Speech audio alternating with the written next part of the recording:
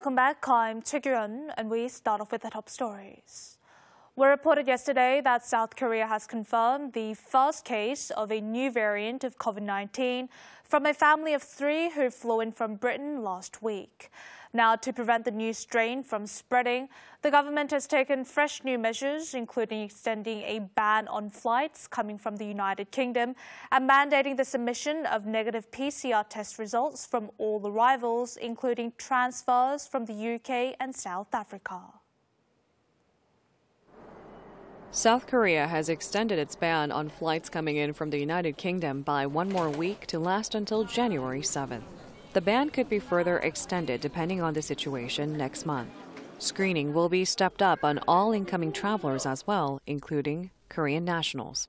Currently, all travelers must get tested for COVID-19 within 3 days of arrival during their mandatory 2-week quarantine.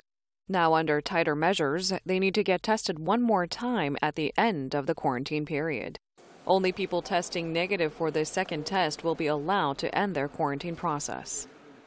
외국에서 들어오는 것이기 때문에 우리가 지금 하고 있는 입국자들 중에 확진자를 찾아내고 염기서열 분석을 하는 거 이것이 지금 최대한의 방역이라고 볼 수가 있고요. All arrivals from the UK and South Africa, including those that have layovers or stopovers within these 2 countries, must submit negative results of a PCR test. New visa issuance will also be suspended, excluding only a few exceptions. Japan, where the new virus strain has also been detected, has completely blocked all new foreign arrivals. Regarding criticism that South Korea also needs to take stronger measures, authorities argue that imported infections are under adequate oversight.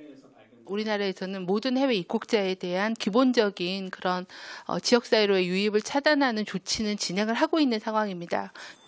However, the new variant could have already entered the country from previous arrivals who until now did not mandatorily undergo testing at the end of quarantine. That is, if they did not show symptoms then.